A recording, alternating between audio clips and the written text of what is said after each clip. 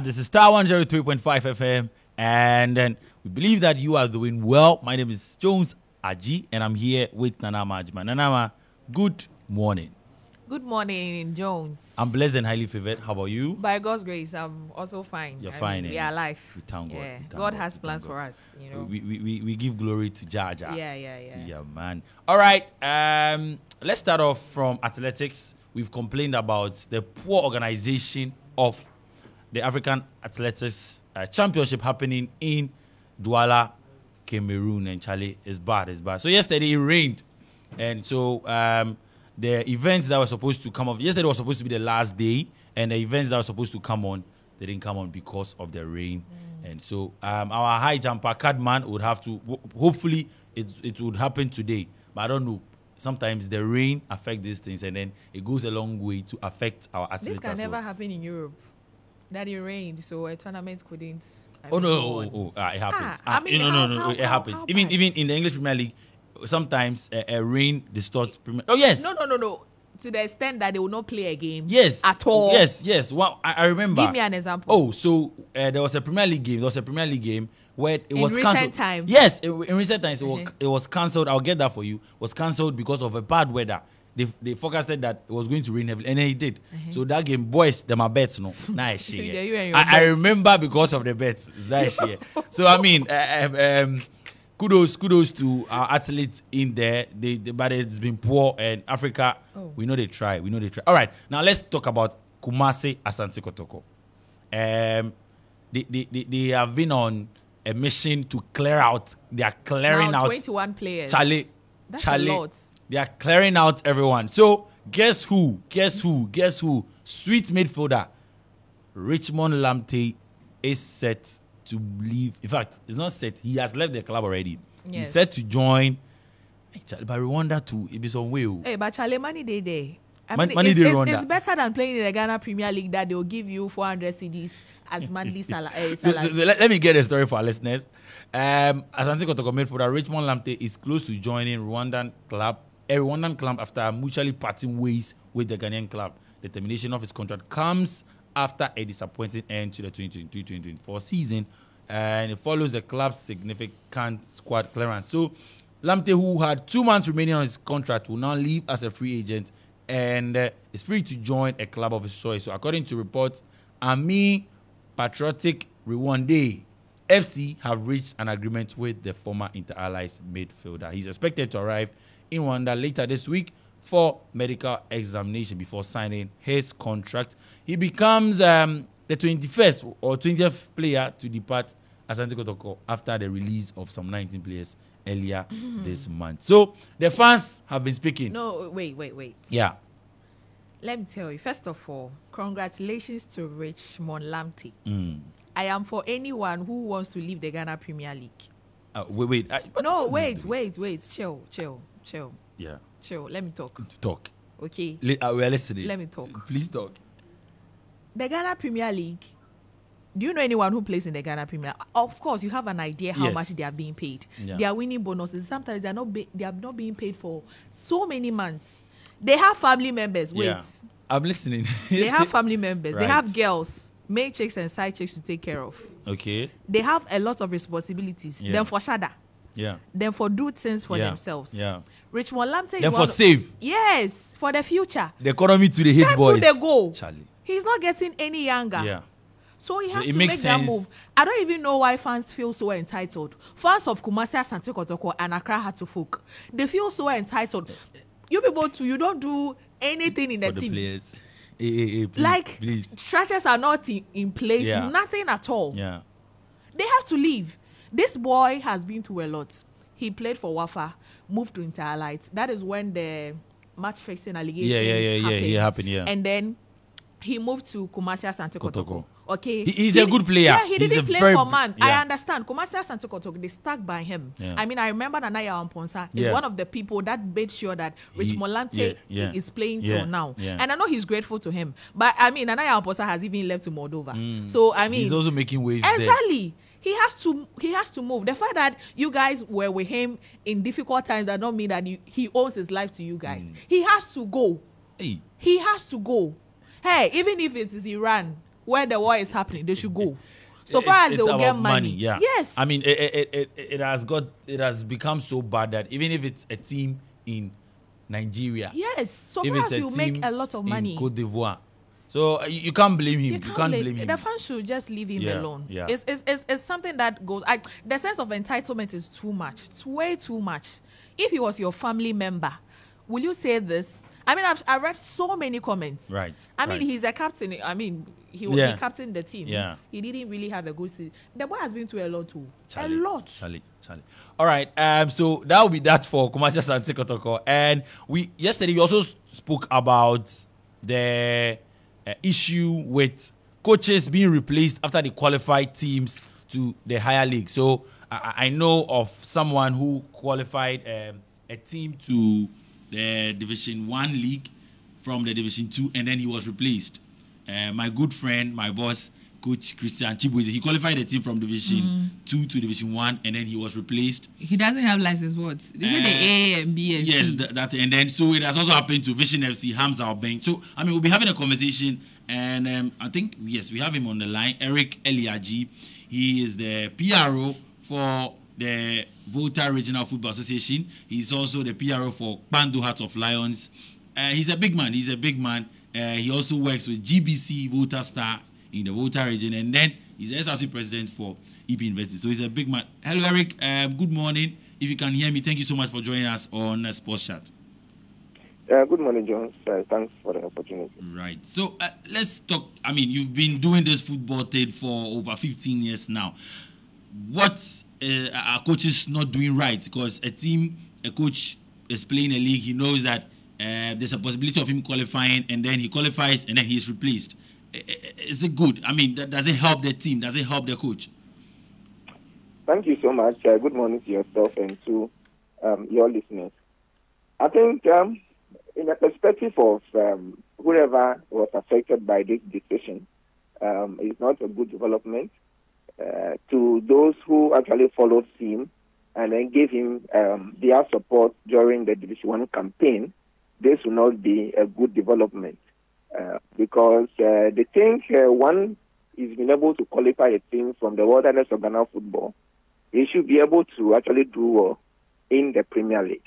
And because of how he understudied the team, knows the team's philosophy, and then also has been able to gain valuable experience from the second tier, that could translate positively into the Premier League. But if you look at it from a management point of view or a managerial point of view, and ownership ideas, you look at criteria, you look at qualifications to the Premier League, you could just easily say that the decision should be made. Because once it is a criteria, eligibility criteria, that if you don't hold license A, you cannot be named a head coach of a Premier League club, then automatically you shot yourself in the foot. I think our coaches need to be doing much more better. I listened to some experienced coaches on the terrain who said, look, coaching is no longer a hobby or is no longer passion. It is now a profession where you must acquire the necessary certificate to be able to actually operate in your profession. Once you are a coach and you are given opportunity to coach a Division 1 team, you should be looking at the possibility of Premier League team calling, and also the possibility of even joining our national teams. So our coaches must be happy in knowing. I remember Coach Adamu, Sule Adamu, the year Heart of Lions lost the league title to the Royals. Their protest won against Heart of Lions. Sule Adamu was a license B holder.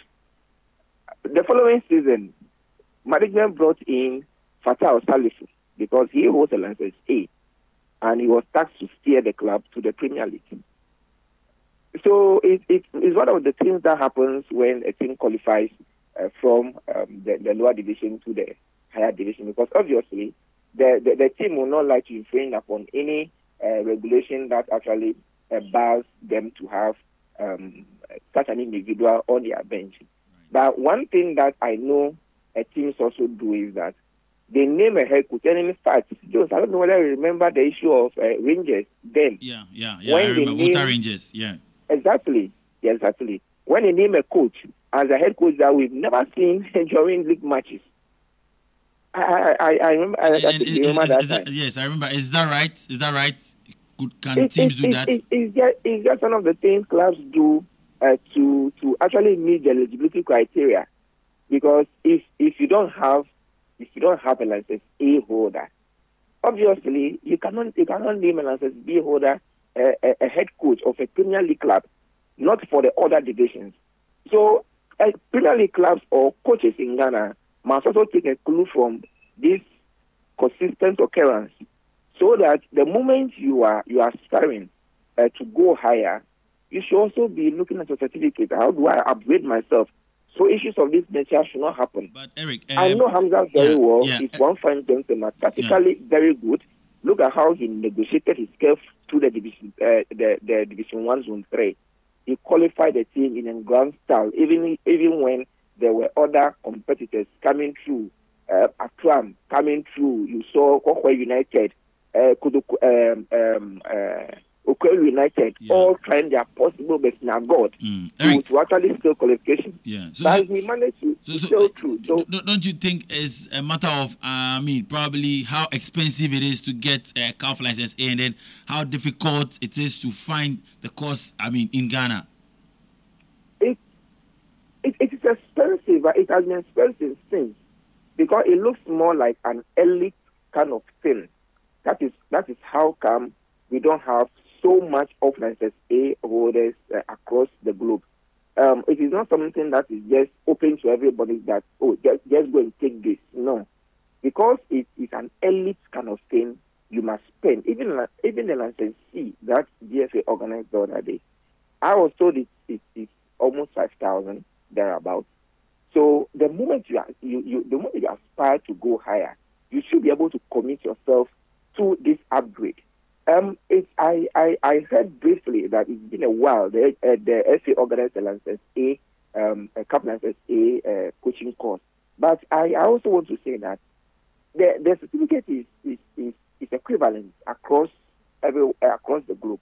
So if you are holding, let's say, a UEFA license B, license B, yes. To CAF license A. Yeah. So even if it's been a while that has been organized, which I am not too much aware of, because I don't have the facts. If it's even be a while, I will go to Togo and go and take a CAF license A.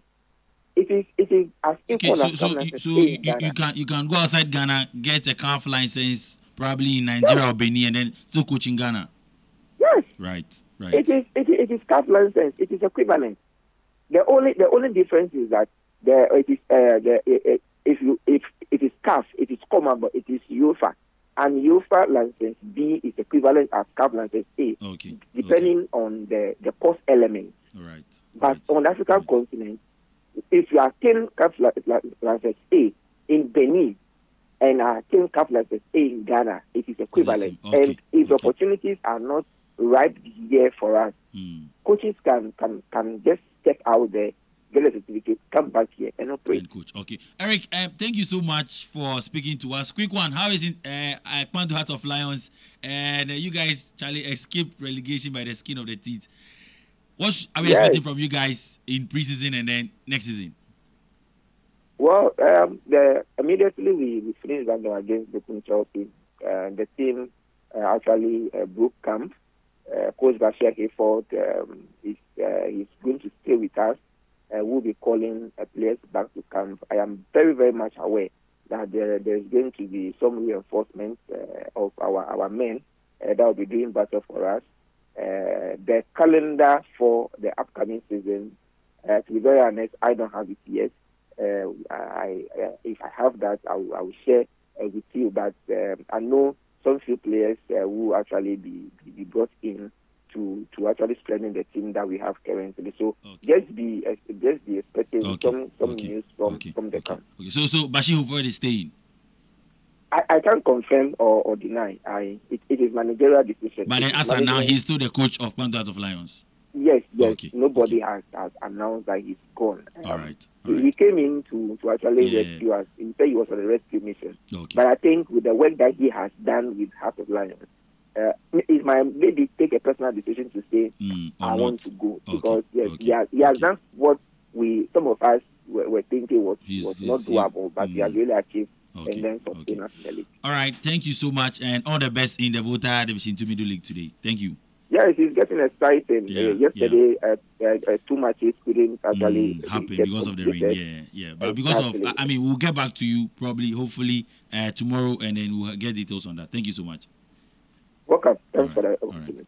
So that was PRO of the Volta Regional Football Association. He is the PRO of Kpando Heart of Lions as well. And then he has been speaking. Of course, he's a journalist with GBC Volta Starr Radio, and he's been speaking on it. Coaches should upgrade. Nanama, that's the way. Oh yeah, they should upgrade. If you know you are in need to coach, not for fun, Charlie. Because invest money I in know it. I'll work for FIFA one day. Yeah, so you are upgrading, no FIFA lady. Yes, I don't want to get someone and say, oh, you don't have this certificate, yeah. so you can't work for FIFA. No, so far as you have high dreams, you have potentials, you know where you want to get to, you should work towards it now. But it's rather unfortunate you can't have that license A in Ghana. It's about time the GFA, right? The GFA, they are responsible for them. But I know they have been organizing courses for them at Pram Pram. So I mean, a license. But it's very expensive though. It's very expensive. You have to invest in yourself. Thank you. Because it will yield the necessary result. All right. So let's get to the Euros.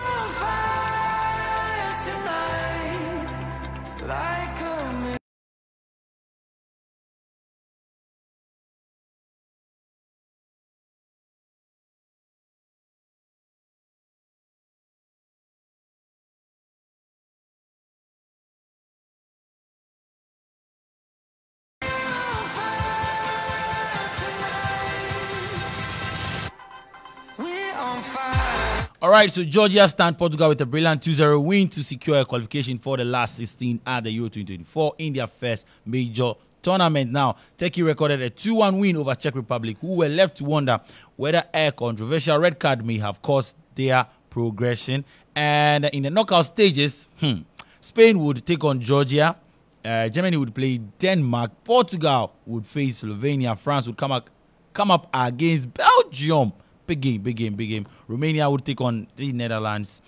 Austria, my team. Yes, I'm now supporting Austria. They would take on Turkey. England, Charlie.